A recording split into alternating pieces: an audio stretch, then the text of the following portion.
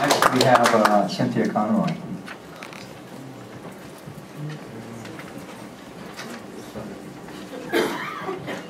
Good evening, Mayor and Council, Mr. Heradic, Ms. Orduna, citizens, TV land, and of course my favorite personality admirer, Allison McLeod. Focus closely. Thank you, Allison. Okay, I'm Cynthia Conroy. Many of you can see me attacked by Allison on YouTube anytime you want. I hope so. But that's not why I'm here, though I'd love to invite people to do all kinds of fun things like visit YouTube and Google constantly, which obviously a lot of you have done.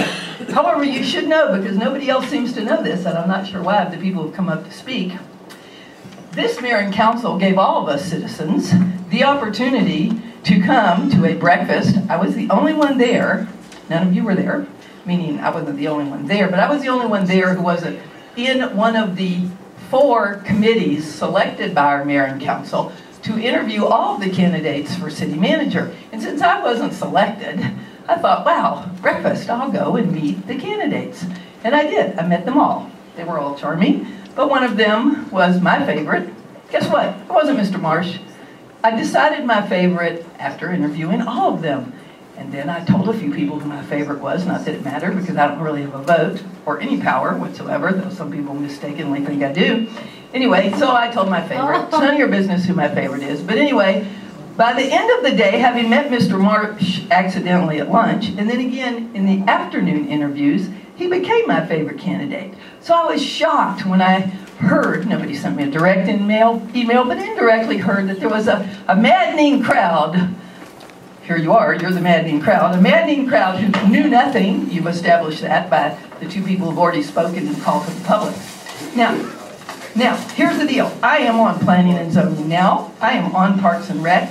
I have been on Bisbee Arts. I was on planning and zoning 30 years ago. I was on Parks and Rec 25 years ago. I'm currently on that Bisbee committee.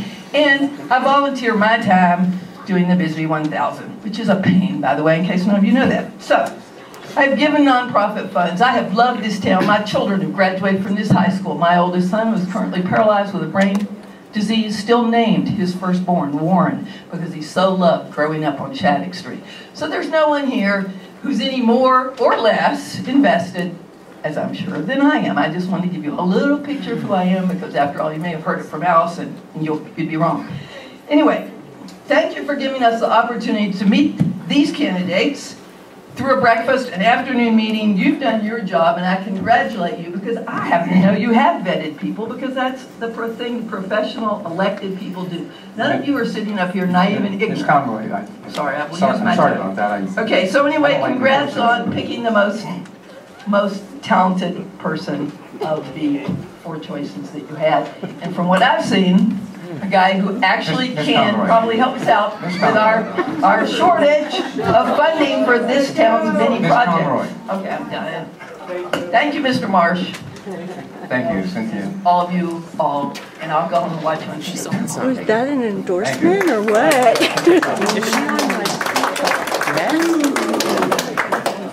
Okay, I believe that concludes Call to the Public, unless somebody else would like to go now. You're certainly welcome to do that, but that concludes that.